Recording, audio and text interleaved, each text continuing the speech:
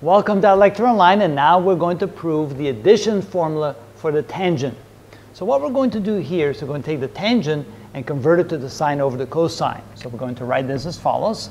The tangent of a plus b is equal to the sine of a plus b divided by the cosine of a plus b.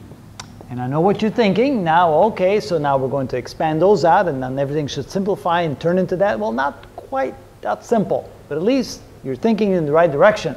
So this is going to be equal to the sum of a plus b for the sine. So that means we have the sine of a times the cosine of b plus the cosine of a times the sine of b.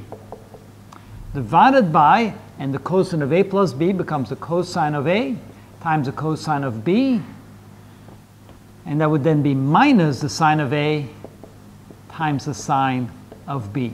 Now this is where most people get stuck, because if you don't know the trick, it's very difficult to go on from here. But remember, you need to end up with a 1 here somehow. So somehow we need to turn this into 1. So that means if we divide the numerator and the denominator by the cosine of a times the cosine of b, we can make this turn into a 1. So that will give us, that kind of gives us the hint. So this is going to be times 1 over the cosine of a times the cosine of b divided by 1 over the cosine of a times the cosine of b. Now hopefully everything else will fall into place when we do that. So let's go ahead and multiply that through.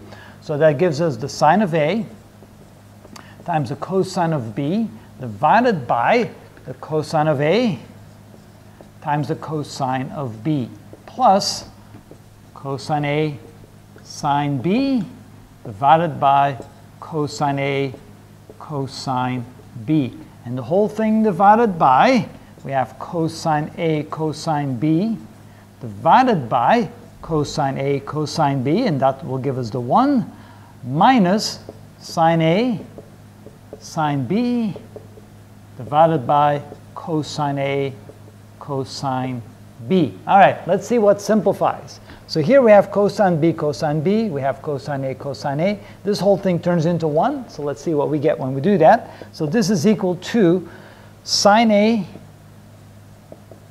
divided by cosine a plus sine b divided by cosine b, all divided by 1 minus sine a cosine a times sine b cosine b. And then we have sine a divided by cosine, sine a divided by sine b divided by cosine b, sine a divided by cosine a, sine b divided by cosine b. We can turn all those into tangents. When we do, we get the tangent of a plus the tangent of b divided by 1 minus the tangent of a times the tangent of b. And we have exactly what we have over there. And that's how we prove that. So just that one little insight, realizing that we have to somehow make this into a 1. The trick is divide both the numerator and the denominator by cosine a cosine b, cosine a cosine b, and we have what we're looking for. And that's how we prove the addition formula for the tangent.